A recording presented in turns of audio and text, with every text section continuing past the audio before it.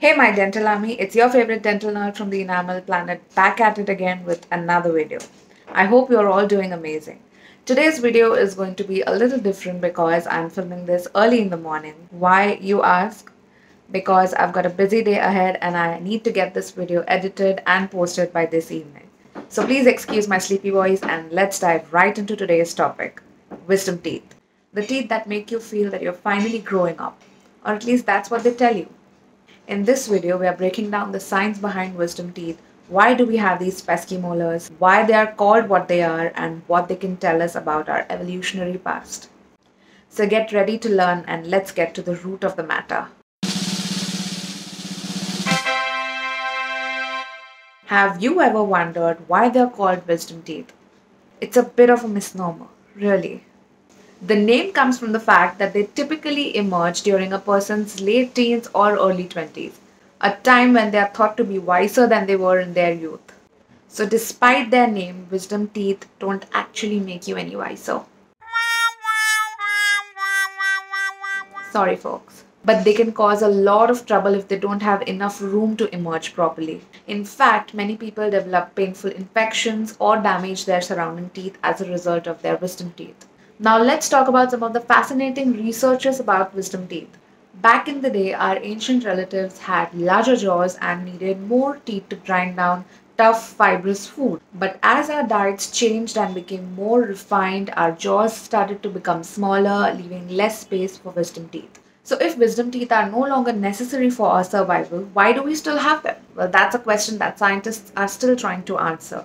Some researchers believe that wisdom teeth may have played a role in human evolution, perhaps by providing a backup set of teeth in case of damage or loss. But let's be real. The real reason why we still have wisdom teeth is so that dentists can make a living.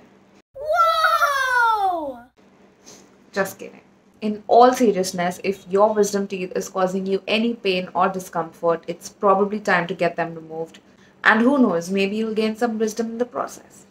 3, 2, 1! I'm so excited to share some fun facts about wisdom teeth.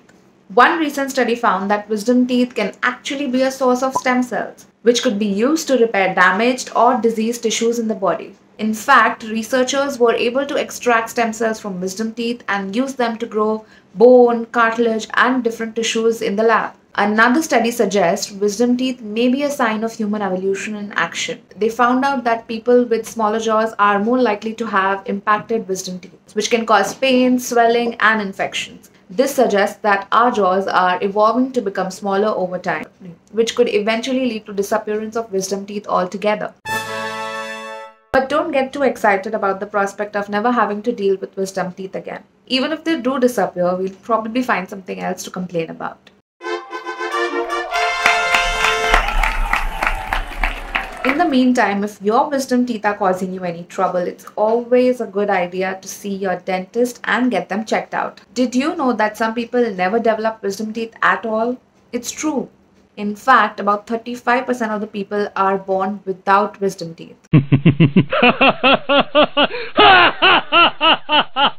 Another interesting fact about wisdom teeth is that they can actually be used to determine a person's ancestry. Anthropologists and forensic scientists can study the shape and structure of wisdom teeth to help identify the geographic origins of human remains. And if you're looking for a fun fact to impress your friends, here's one. The scientific name of wisdom teeth is third molars. That's right. Wisdom teeth are just another type of molars located at the very back of our jaws. In some cultures, it's traditional to keep wisdom teeth as a memento of sorts. For example, in Korea, it's common to have your wisdom teeth extracted and then keep them in a jar or a special box as a sign of maturity. Wisdom teeth are not the only teeth that can cause problems. In fact, any teeth can become impacted or infected if they do not have enough room to grow properly. That is why it is important to see your dentist and get any dental issues taken care of right away. Finally, here's a fun fact that's not directly related to wisdom teeth.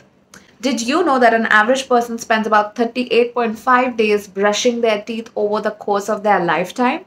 That's a lot of brushing. So whether you've got all 4 wisdom teeth or none at all, there's always something new to learn about these fascinating molars. Okay, so that's it for today's video. I hope you learned a thing or two about wisdom teeth, even if they don't actually make you any wiser.